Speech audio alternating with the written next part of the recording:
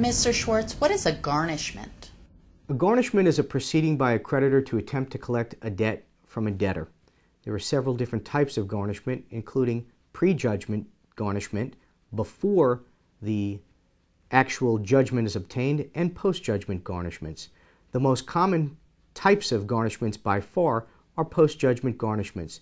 There are typically two types. The first type of garnishment in a post-judgment garnishment scenario is what's called simply a writ of garnishment. That is typically a garnishment that attaches to a bank account which freezes the debtor's accounts until or unless it can be established that the creditor might not be entitled to those funds. This may be as a result of various different exemptions or exclusions that the creditor may have in attaching those funds. The second type of garnishment that is available for a creditor's use is something that's called a continuing writ of garnishment. This is a garnishment that allows a creditor to potentially attach a debtor's wages or earnings or salaries to satisfy the amount of the debt.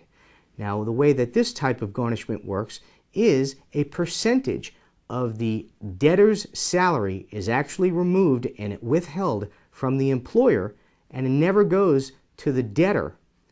There are exemptions from this type of garnishment that are federally mandated by Social Security laws. Keep in mind that in the event that those funds or the salary was properly garnished, those funds will go as a set-off to any debts due and outstanding and paid to the creditor.